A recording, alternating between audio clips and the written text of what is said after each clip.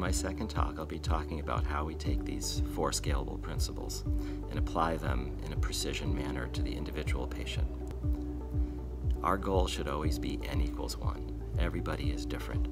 We want to identify each person's goals, concerns, fears, and worries, and their key performance indicators. We want to be as relatable as possible so we can build trust, and this necessitates that we identify what their required capacities are.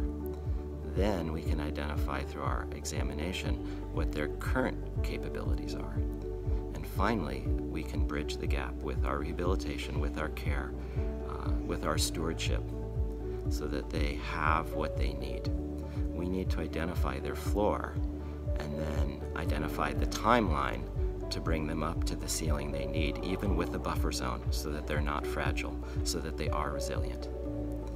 This second talk will cover this individualization process of reassurance and reactivation, whereby we give a positive experience with movement, we give tangible hope and an achievable plan. It is through this process that we truly gain the respect and full trust of our patients.